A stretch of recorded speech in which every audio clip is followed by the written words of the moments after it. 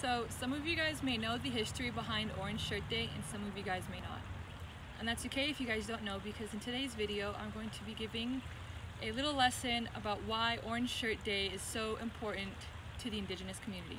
Now, I know the Canadian residential school system and the American residential school system are different, but for this video we are only talking about the Canadian residential school system. So Orange Shirt Day started back in 2013, and it is a way for us to remember all those children who were taken by the Canadian government and forced into the residential school system. The residential school system of Canada lasted between the late 1860s and early 1900s, with the last one only closing in 1996. Yes, I said that right. 1996 was when the last one closed here in Canada. So on her first day at residential school, Phyllis Webstad was given an orange shirt by her grandmother. Unfortunately for her, she had the shirt taken from her and she never got it back.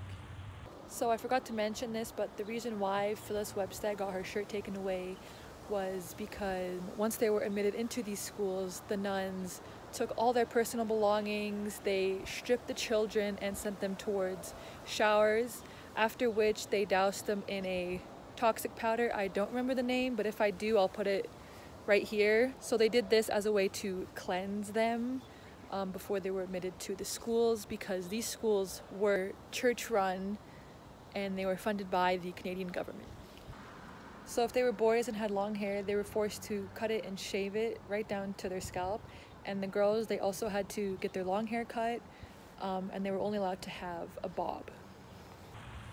So in 2013, Phyllis Webstad started Orange Shirt Day so that we may remember all those countless lives lost within the residential school system, as well as honor all those who survived. Orange Shirt Day is every year on September 30th. This is around the time where the kids were taken from their families and sent to residential schools.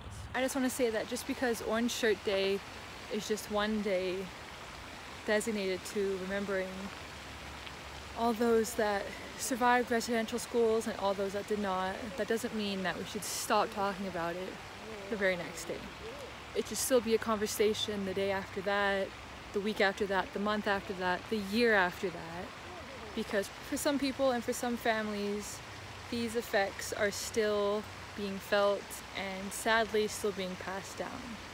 I just encourage everyone to brush up a little bit on their history, their country's history, their province's history, and even their own city's history with Indigenous people, and try not to remember what you learned in textbooks, because there are two sides to every story and sometimes you may only just be getting one.